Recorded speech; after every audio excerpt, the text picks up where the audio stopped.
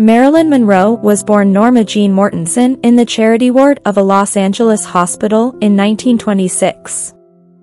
Her career as an actor and singer made her an icon of the 20th century.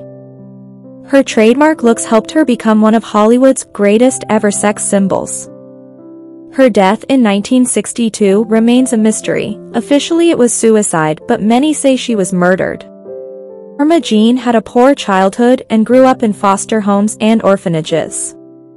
She married at 16 to escape life in government care but divorced 4 years later.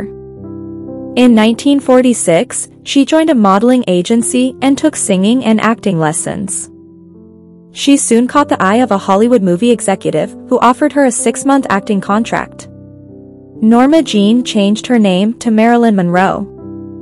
She spent 7 years taking on small roles and doing part-time modeling. In 1953, she starred in the film Gentlemen Prefer Blondes and sang the legendary "Diamonds Are a Girl's Best Friend." She became a Hollywood sensation. All her movies were instant box office hits.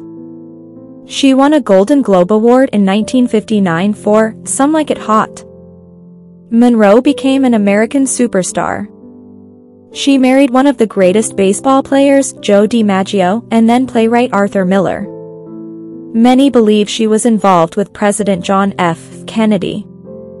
Her last significant appearance was singing "Happy Birthday, Mr. President" at a televised birthday party for him in New York. Monroe's looks and personality have inspired generations of performers since her death.